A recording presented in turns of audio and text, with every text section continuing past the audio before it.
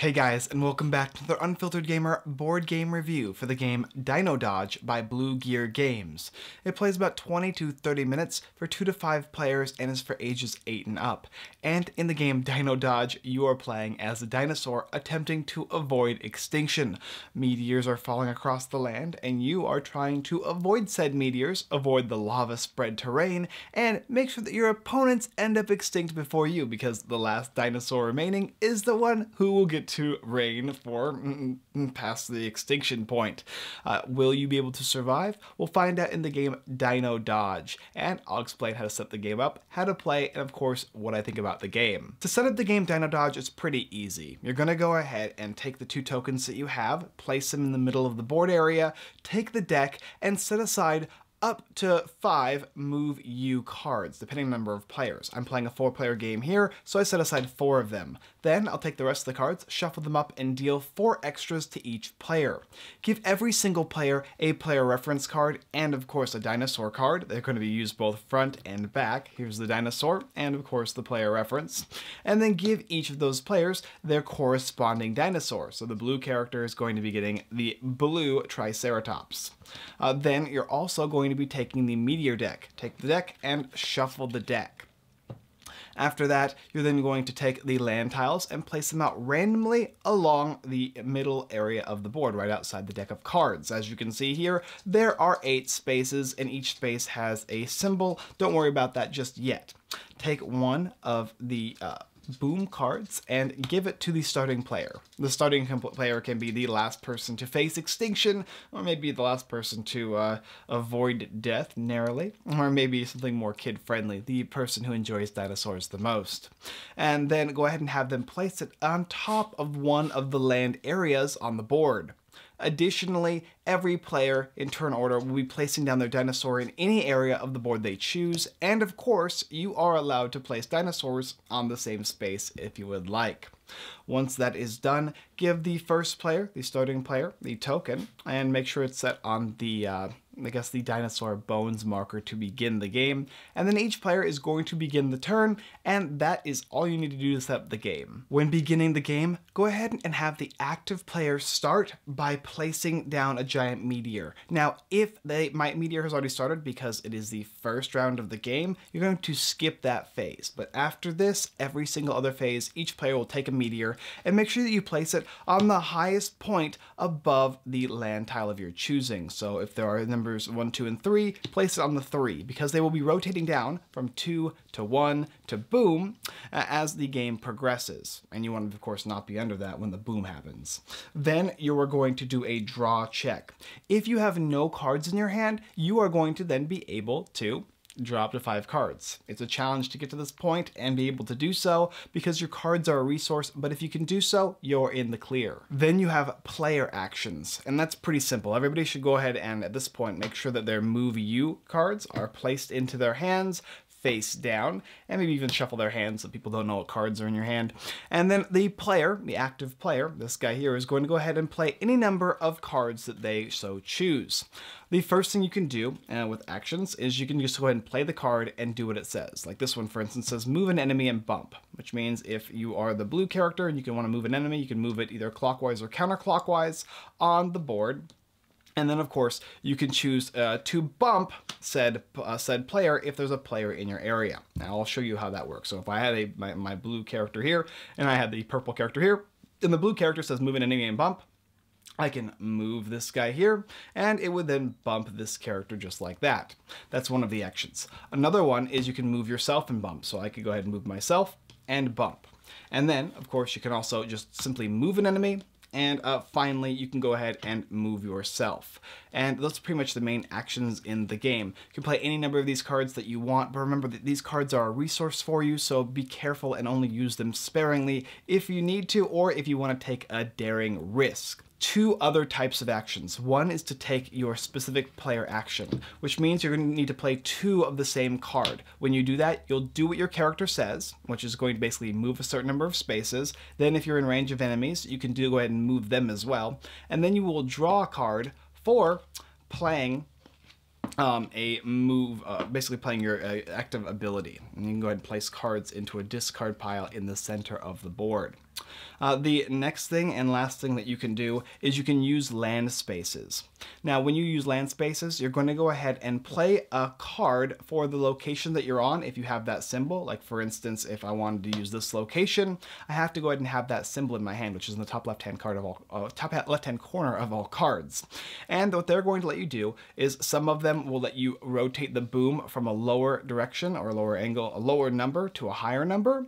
Others will let you swap lands out. Others are going to let you swap meteors around the board, and there's another one as well. Then the final action that you can do is you can spend 2 cards of the same exact symbol type, like these guys here, so if I was here, and you can go ahead and move or activate a land that you're not on, but it's going to cost you 2 of the same symbol as opposed to just 1 of the one that you are on.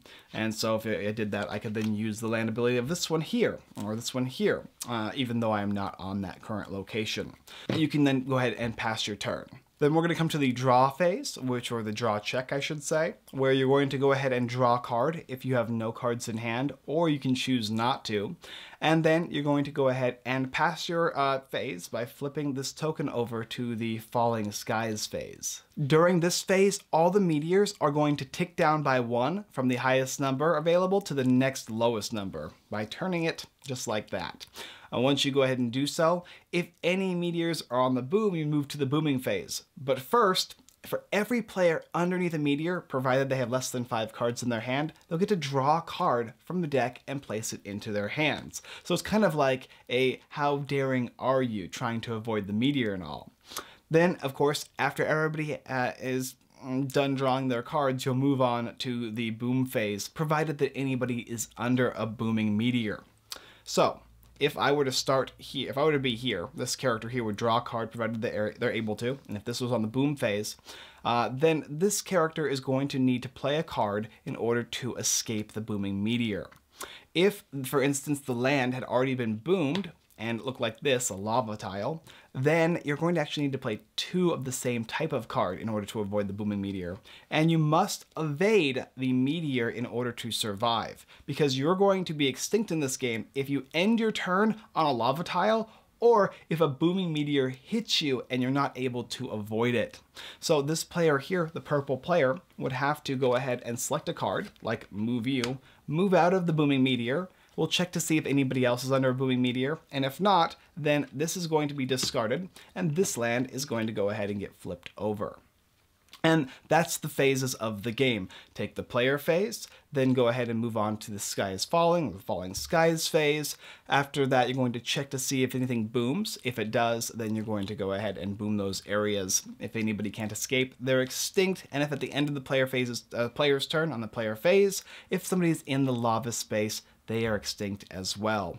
The next player will start, take a meteor, flip it over, choose one of the locations and place it down, and then begin their action phase. And that's pretty much how you play the game Dino Dodge. So we played the game Dino Dodge on a live stream, and I'll actually have the video link down below so that you can go ahead and watch the stream to see us playing the game. This game here is a bit of luck and a little bit of chaos and also a little bit of strategy all mixed into one. You are attempting to kind of hide underneath meteors and gather cards, because cards are a resource, or you can take a big risk and just have no cards in hand, and hopefully at the beginning of your next turn, if you survived, draw back up to 5. But you need to make sure to be careful, because it might not be worth it, especially with more players, because you might not see your turn for a bit, and if you get exploded, you'll have to find a way of escaping the meteors. Now, always remember that if you're under a meteor at any phase, you'll at least get to draw 1 card, so you have a chance of avoiding that meteor, but it's always still going to run you a risk. Player abilities are extremely useful when you need to use them, discarding 2 of the same card, allowing you to activate it by moving either a long distance or moving yourself and other players to make them have to deal with something nasty like an exploding meteor. And of course, the ability to just utilize the land tiles, which are useful, but very specific times, and the locations can basically increase the amount of time a meteor takes to blow up, or rotate a meteor away from you to somewhere else, and of course moving land tiles to escape the meteors as well. It's all about timing and precision in this game, and watching where other players place, and of course where they move. Now the luck of course comes into the type of cards you have in your hand. You're usually going to want to have at least 1 move you card in your hand, which is why you start with one, because otherwise you're going to be in trouble when the meteor comes and you have no way of escaping it.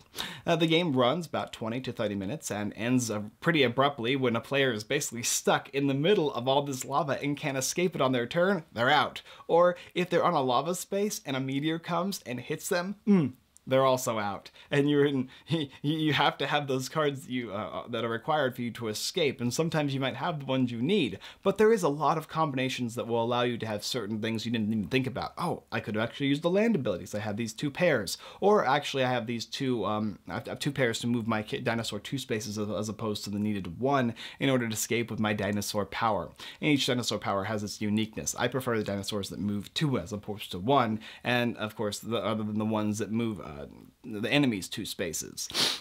Overall, it's a really fun game. This is going to be kind of like kids level game, maybe a little bit to the adult area, definitely a family style game, one of a push your luck. The dinosaur art is really kid friendly, very well done, very vivid. I really enjoyed the artwork, especially for the locations, all these tile areas, really, really pretty and very, very vibrant.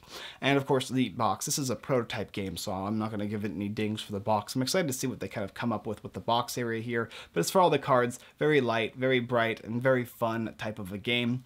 We all had fun playing on the live stream. Of course, it was quite a challenging, like, I lost every time first, and then of course Max won both times. So, I mean, obviously there is strategy to the game as far as knowing what cards to play and when, and how to mess your opponents up. It can be quite aggressive, so if you don't want to play a game that's pretty competitive and pretty potentially mean, because you can push people into lava and thus end their game. It's a rather quick game, so player elimination isn't that relevant. By the time somebody loses, most people are going to be going down right after him or her anyway, so I don't really give it dings on that.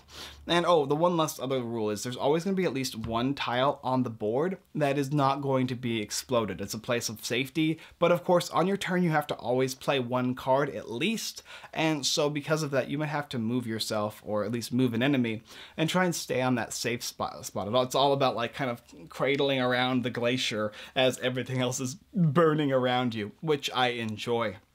And if you don't mind, then of course it's got a lot of like unique twists and turns, things that you can utilize. Maybe for kids it might be a little bit complex to play the first game or 2, because you can use lands, you can use the land tiles, you can use your different cards in hand, which is pretty easy, and then of course your player ability. You know, some kids might take a little bit longer to gather that, but I think they're going to enjoy the fact that they're going to be booming on their opponents, exploding them up in this dinosaur extinction game. Overall, it's a very solid little family-friendly game for kids, very gateway-ish, and if it's something that you think you'll enjoy, I strongly suggest you take a look down below, link in the description, where you'll see it on Kickstarter. Blue Gear Games, like Dino Dodge, of the 2 games I've made so far, this is my favorite of both of them. I really enjoyed this one, a lot of fun, and everybody else around the table had fun as well. Thank you guys for watching the Unfiltered Gamer board game review for the game Dino Dodge. If you're interested, like I said before, there's a link down below in the description. Or if you'd like, you can go ahead and subscribe to the channel. Hit that subscribe button and the bell button notification to go ahead and see more videos from us, just like this one here. You can also see our live stream every Wednesday, 6:30 p.m. PST, where you can watch us play games literally just like this one every Wednesday. We play tons of fun games and we have audience interaction. Sometimes we have giveaways. Go ahead and check the website on unfilteredgamer.com, where we do written reviews of games we usually don't review on the channel here. So if you're interested in more written reviews, maybe you don't have the time to watch videos, or maybe you're doing a break or something like that at work, well, there you go. You can go ahead and watch check out those written reviews by Brian and the guys. Anyway, guys, that's pretty much all I got for you. Moonshell is going to be manufactured on the 6th now. That's our confirmation. So I was thinking hopefully today, but it's going to be about 4 or 5 days is when they start manufacturing, and then we can go get into shipping. It shouldn't be that long now. I'm excited. Thank you so much. And as always, I look forward to basically not extincting with you. Like, you should be the ones who do the extincting, and I'm going to stay on the safe tile. Next time.